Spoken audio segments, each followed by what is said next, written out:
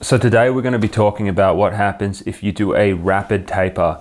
Tapering too quickly is how you can develop protracted withdrawal, which is essentially a brain injury. And now I don't want to scare people if you've been rapid tapered, because the truth is that the majority of people are not going to develop this. You know, when I was doing this previously, I saw tens of thousands of people who've been essentially withdrawn from their benzodiazepines or their antidepressants within a period of a couple of weeks to a couple of months, and they've been completely fine and they had no problems. What I do notice now, especially in my private practice, that I'm seeing a lot of people who were rapidly tapered off their medications and then they never really recovered.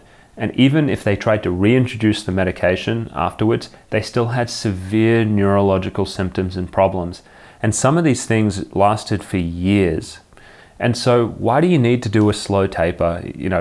Well, one, if this happens to you, if you get protracted withdrawal, it's a massive deal. It's really disruptive to your life. We're talking about possibly several years recovering from a neurological illness. So even though the risk of that happening to you is kind of small, I would still advise you to taper gradually, because it's going to reduce the chance that that's going to happen to you. What I think is happening in these rapid withdrawal processes is that you essentially pull the drug out of your brain, but you haven't pulled it out at a rate where the brain has been able to compensate for its absence.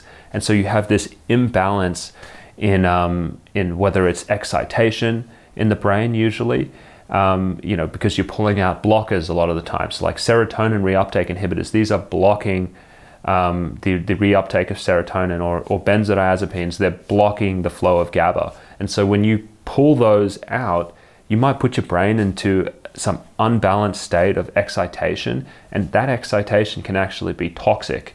And by that I mean it could damage neurons, because that's what I'm seeing, people with long-lasting injuries.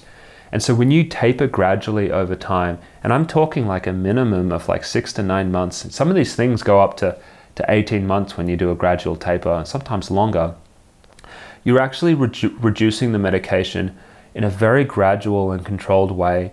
And you're watching and listening to your body to see whether to know when your brain has kind of compensated for that next step down. And so you do this very gradually over a period of time, and that way you don't kind of shock your system by removing everything all at once. And so coming back to the original question, what happens if I don't do a slow taper? The chances are you're probably going to be just fine. But if you're unlucky, you run a risk of developing something called protracted withdrawal, and it could be devastating for your life. So it's because of this small risk, which is truly unpredictable. You cannot predict if this happens to you. And it's because of that risk that I recommend slow and gradual tapering for anyone who wants to come off a psychiatric medication.